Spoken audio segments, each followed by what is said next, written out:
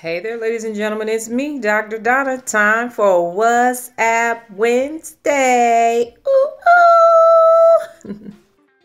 First app, I took a 5-year break from it and said, I'm not doing it. My mom and daddy are on it. No way, Jose. No, no, no, no.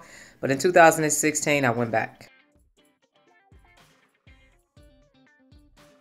That's right, ladies and gentlemen. Facebook, I know, but there are 2 billion people there, and people need Dr. Donna on Facebook too. I went back and I'm using the app.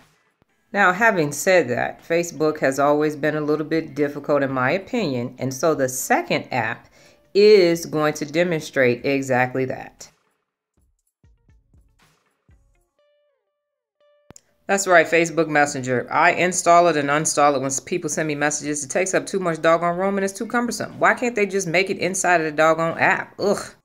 So that's one yes for Facebook and one for Facebook Messenger. Send me your apps. I'm always looking to expand my app repertoire. Say it with me now and back to our regularly scheduled program. Okay.